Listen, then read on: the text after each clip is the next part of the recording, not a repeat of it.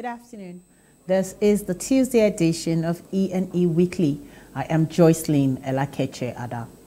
Today's top stories: oil price rose in early trade this morning, up from sharp overnight losses on Monday due to continued gloom over the outlook for global demand as the COVID-19 pandemic continues to rage.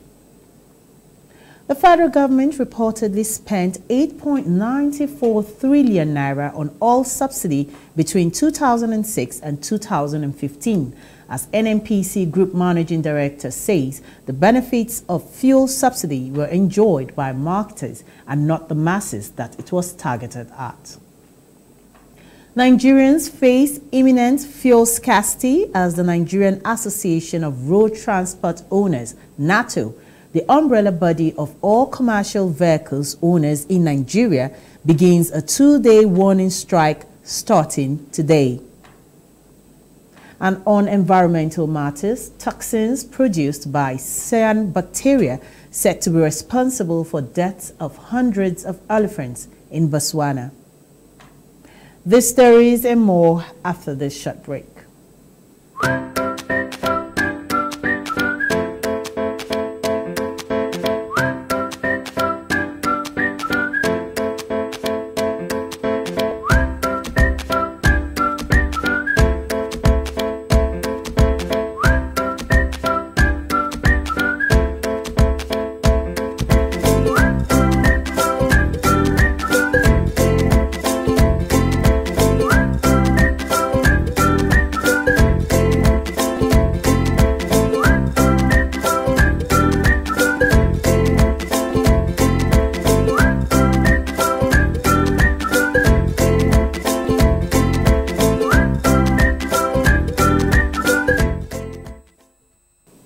You're welcome to Energy and Environment Weekly. Oil rose in early trade this morning, up sharp overnight losses as the latest tropical storm in the Gulf of Mexico lost strength. But worries about fuel demand have been persisting with rising trends around the globe in coronavirus cases. U.S. West Texas Intermediate rose 26 cents or 0.7% to $39.57 a barrel, while Brent crude rose 13 cents or 0.3% to $41.57 a barrel. Crude prices started to recover as Texas refineries stayed open despite forecasts of heavy flooding, with tropical storm Beta expected to keep losing strength, allaying worries about U.S. refinery demand for feedstock. Both oil benchmarks fell around 4% on Monday, hit by rising concerns that an increase in coronavirus cases in major markets could spur fresh lockdowns and hot demand that raised the possibility that Libyan oil could return when it isn't needed. Markets are nervous about demand in places like the United Kingdom, where fresh restrictions are being imposed. U.S. health officials are also warning of a new wave in the coming winter. U.S. crude oil and gasoline stockpiles likely fell last week, while inventories of distillates, including diesel, were seen climbing, a preliminary Reuters poll showed. The international oil benchmark, Brent crude, fell below $40 a barrel mark on Monday amid demand worries as the Organization of Petroleum Exporting Countries further cuts its outlook for demand growth. Nigeria, Africa's biggest oil producer, said its crude oil production rose slightly to 1.36 million barrels per day in August. That's from the 1.35 million barrels per day in July, according to OPEC. OPEC, in its monthly oil market report for September, said the crude oil production by the 13-member cartel increased by 760,000 barrels per day to an average of 24.05 million barrels per day in August. On Monday, oil prices were down as production looked set to resume in Libya. Traders fretted over the potential hit to prices from higher output in Libya as its National Oil Corporation indicated production would resume despite the ongoing civil war. OPEC and its allies are watching efforts to resume oil output in Libya very closely. OPEC sources said producers should wait to see if there is a sustainable restart before reacting. OPEC member Libya is exempted from cutting oil output under a deal by the Organization of the Petroleum Exporting Countries and Allies. A restart in Libya's supply could force other producers to make further reductions to support prices. Oil prices were weakened by the possible return of Libyan production, which has been virtually shut down since January, and as rising coronavirus cases added to worries about global demand. OPEC and its allies, known as OPEC Plus, made a record cut in supply of 9.7 million barrels per day from May 1st to support prices as the coronavirus crisis knocked down demand. But OPEC Plus tapered the cut to 7.7 million barrels per day from August 1st. Let's now look at OPEC members' current oil prices for today.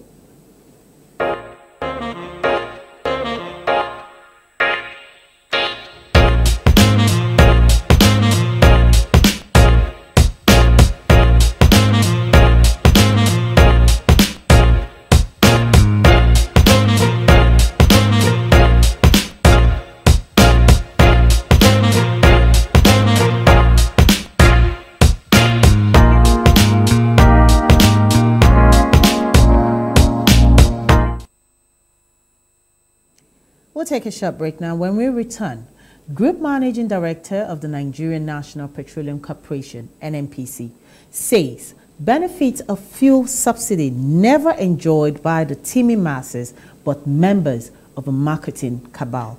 We'll be right back.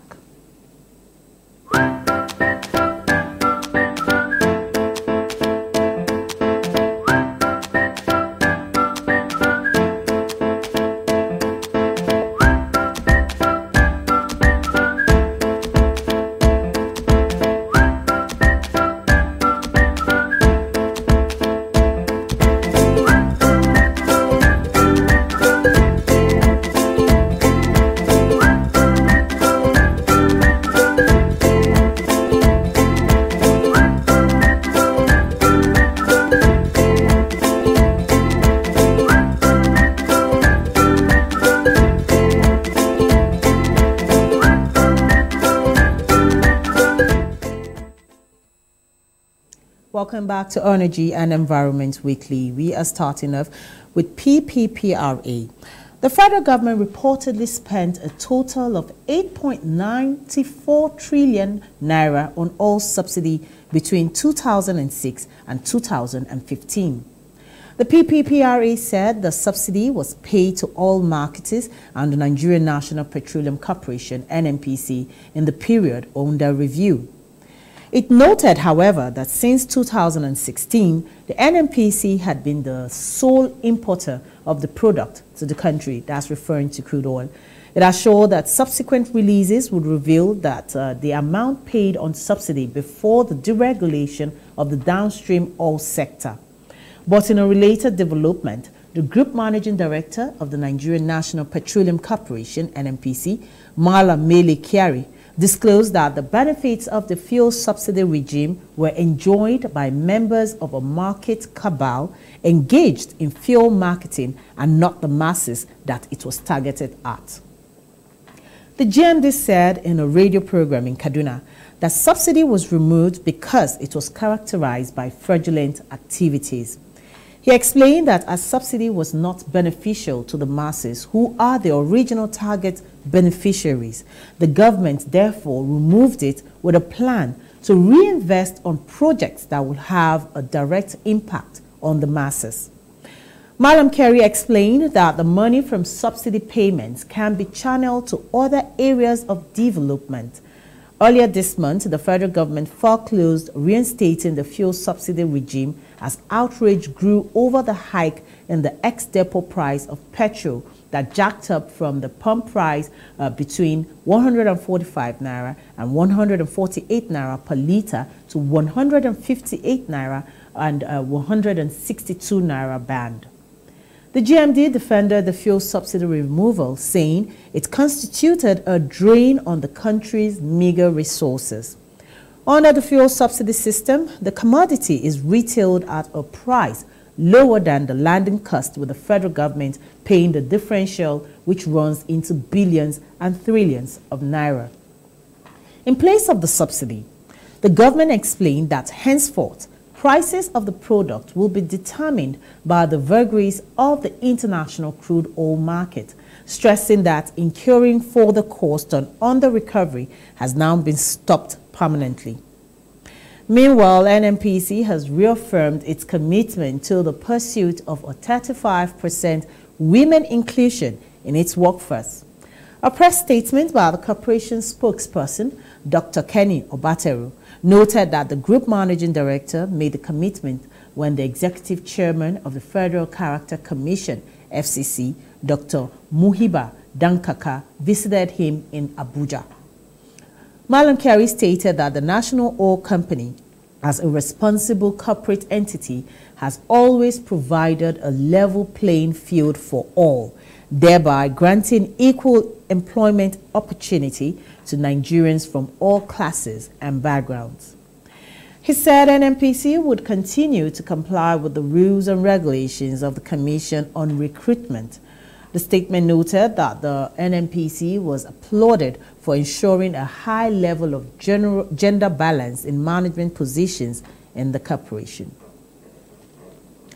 And following the coronavirus-induced sharp drop in its revenues, the federal government reduced its spending on oil and gas assets being developed through joint ventures with private firms by 61.83% in July.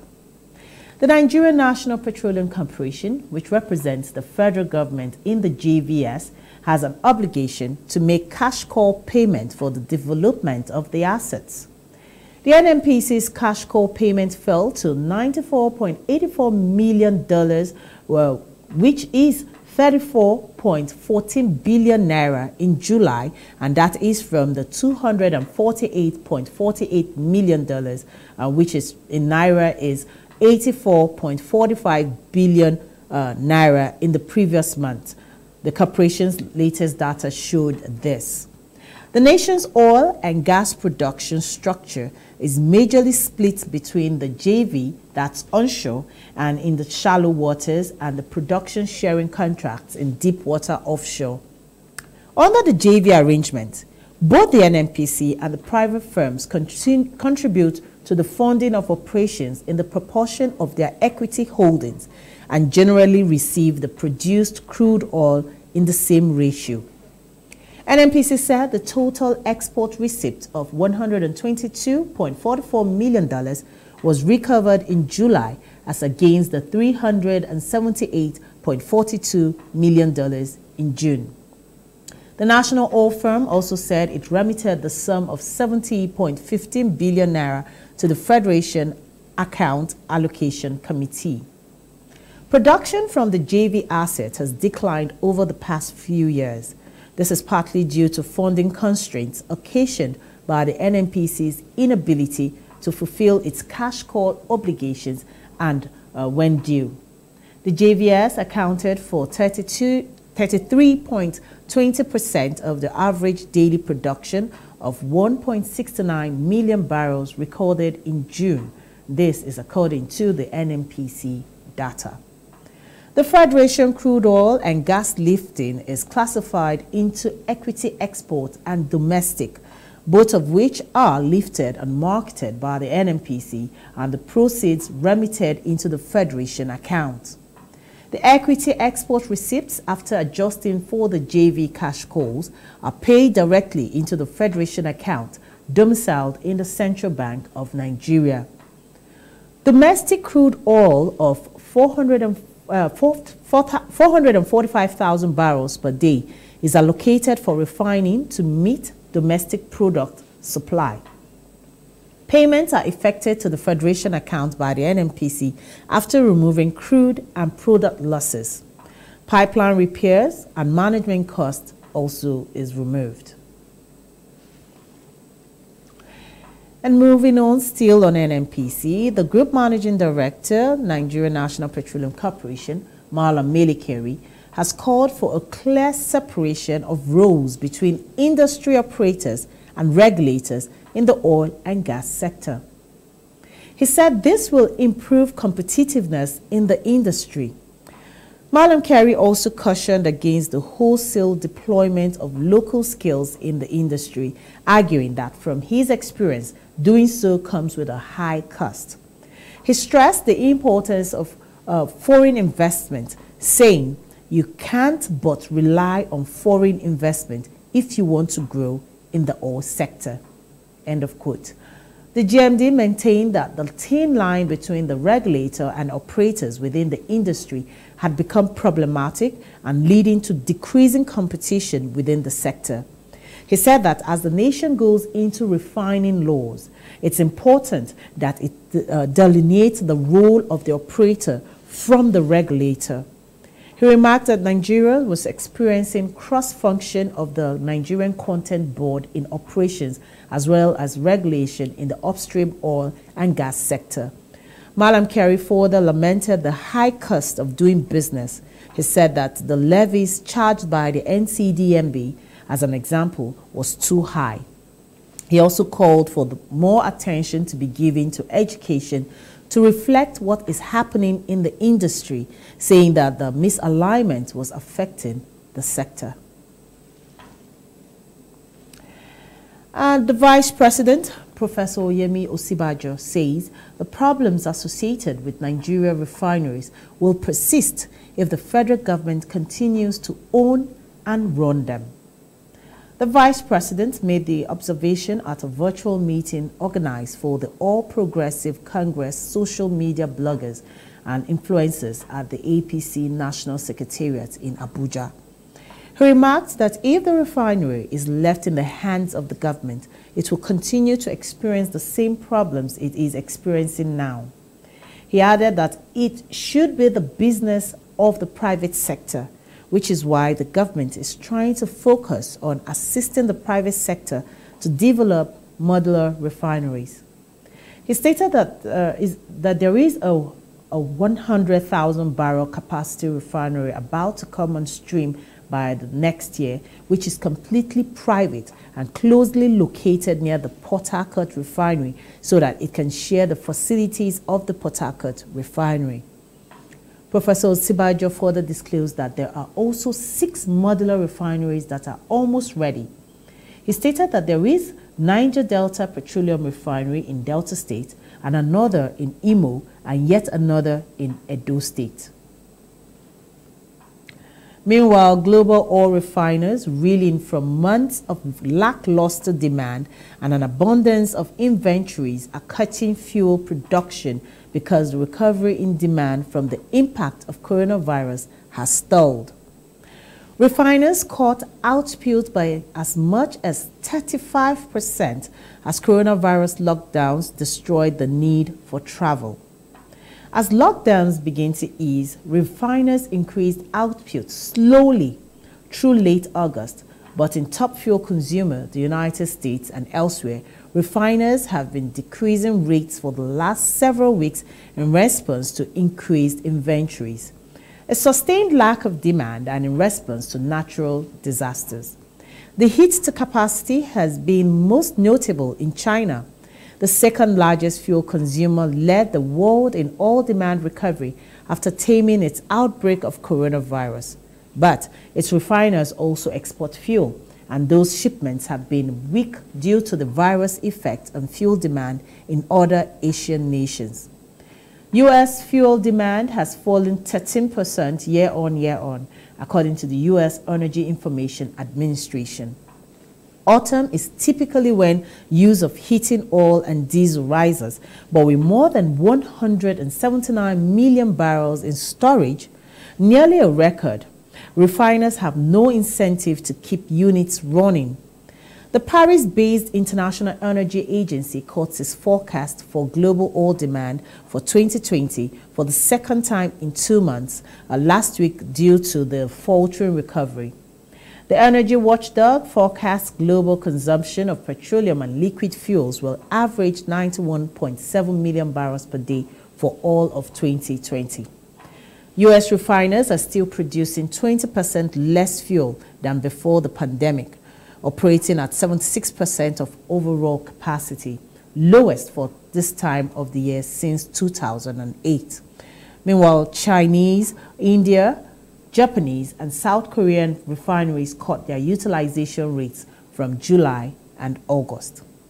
Japan, which is the world's third largest crude importer, cuts its refinery utilization rate to 65.9% in the week through September, 12 down from nearly 72% in mid-August. We'll take a break, and when we return with the threat of strike by the National Union of Road Transport Owners, NATO. We'll be right back.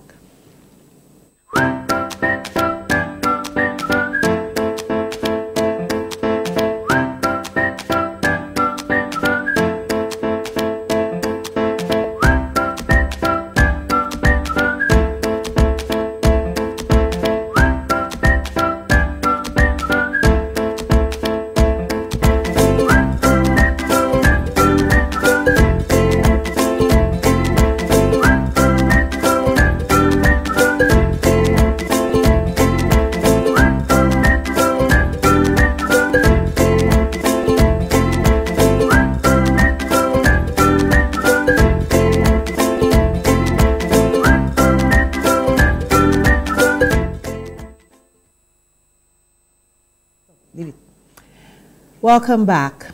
Nigerians face imminent fuel scarcity following the decision by the Nigerian Association of Road Transport Owners, NATO, the umbrella body of all commercial vehicles owners in Nigeria, to embark on a 2-day warning strike beginning from today. The organization, which engages in the haulage of petroleum products, general cargoes, and movement of goods and passengers within the country and the West African sub-region, noted that thereafter it will issue a 10-day ultimatum for a full-blown industrial dispute. On a press briefing yesterday, NATO said it received with shock the recent government decision to place an immediate ban on all petroleum trucks above 45,000 litre capacity from plying Nigerian roads. National President of the group, Alhaji Yusuf Othman, told newsmen that the body considered it as insensitive and unappreciative of the efforts and contributions of the NATO members as businessmen and investors in the very critical and sensitive distribution and supply chain of petroleum products across the country. NATO stated that following the total collapse of petroleum product pipelines and strategic depots across the country as a result of the economic sabotage by vandals, the government had pleaded with private investors to assist in ameliorating the situation by ensuring that product scarcity is brought to the barest minimum.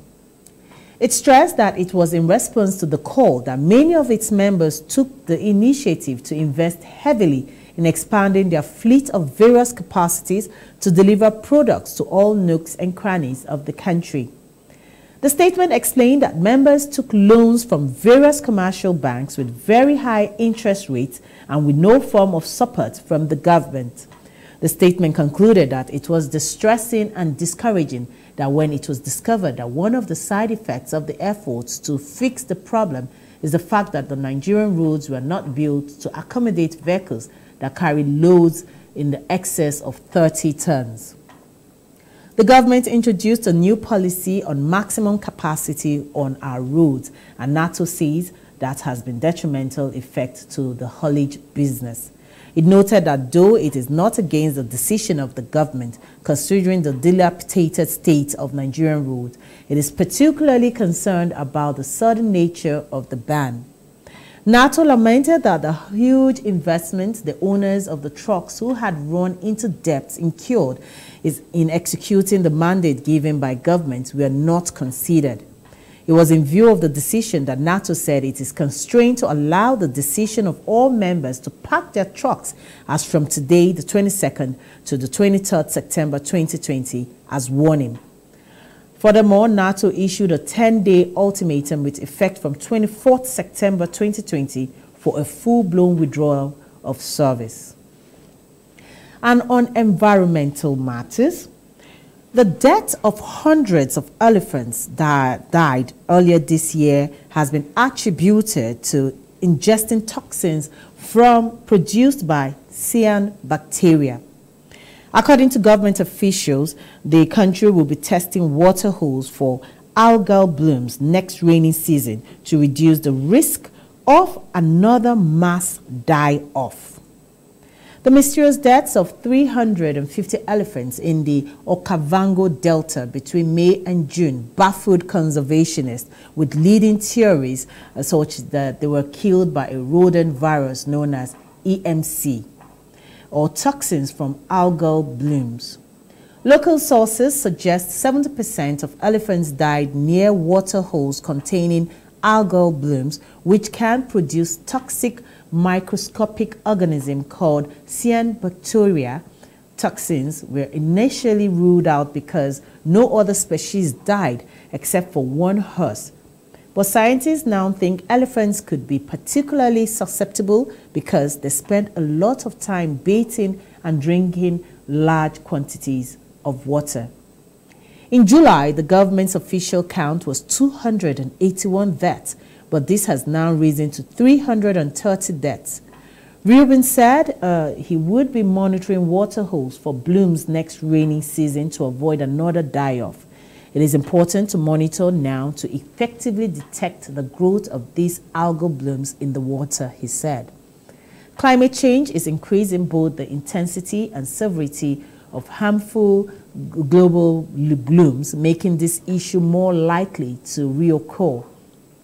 McCain confirmed he was working with officials to set up regional early warning systems. Across the border in Zimbabwe, more than 20 dead elephants were found between Hwange National Park and Victoria Falls in August, with concerns that the two incidents could be linked. Authorities currently believe this die-off was caused by a bacterial infection.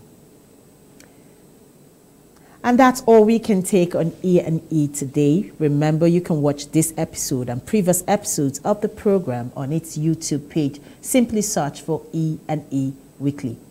Thanks for watching. I am Joycelyn Elakeche Ada. Good afternoon.